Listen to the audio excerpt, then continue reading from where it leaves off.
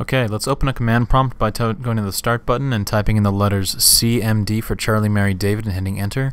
Then typing in ipconfig space / all to bring up the IP configuration data. We're looking for the default gateway's IP address. In this case, it's going to be the 10.0.0.1. For you, it's probably similar if you're using a home network. Go ahead and copy that information using Control-C and open up a web browser to type that information in. Go ahead and paste that IP address into the browser, and then your Comcast configuration menu should show up. If you don't see the Comcast configuration menu, then you do not have Comcast and don't need to watch the rest of this video. Go ahead and type in your username and password, which should just be admin and password for the password. Then log in. Now, once this logs in, you can see on mine in the top right corner that the security is set to low. That means the firewall security on this modem is set to low, just as a default for Comcast modems. We're going to change that under Gateway and going to the Firewall menu, expanding that out and clicking on the IPv4 tab.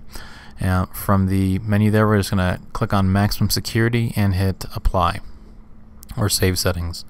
Now the firewall is set to high. And just for funsies, let's go ahead and take a look at the logs to see if we were actually getting attacked.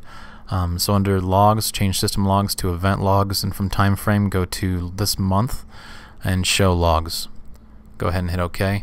Now this will take quite the while to populate, but essentially this is going to show all of the events that happened to the modem, and we can see if there were any denial of service attacks within the last month of time and where they came from.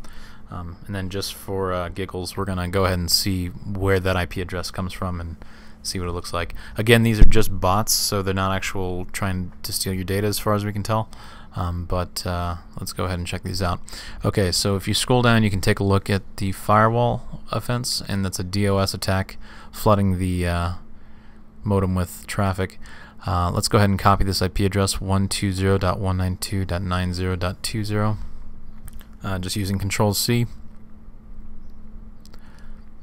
and then under the browser, let's type in, open a new tab and type in IP locator so we can see where this is actually coming from. Go ahead and paste that into the locator and see where it's at.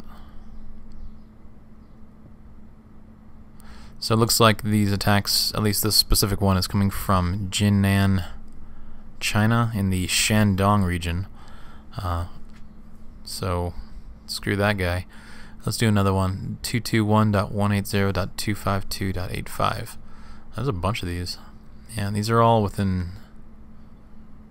These are all on the same day. Anyway, let's paste that one in and see what we get. Freaking Chinese. Okay, there we go. So yeah, looks like we're just getting bot attacked from China. This is on our own personal home network, so this isn't limited to business networks at all. So go ahead and hit log out and you're pretty much done. That's it. Have a good rest of the day.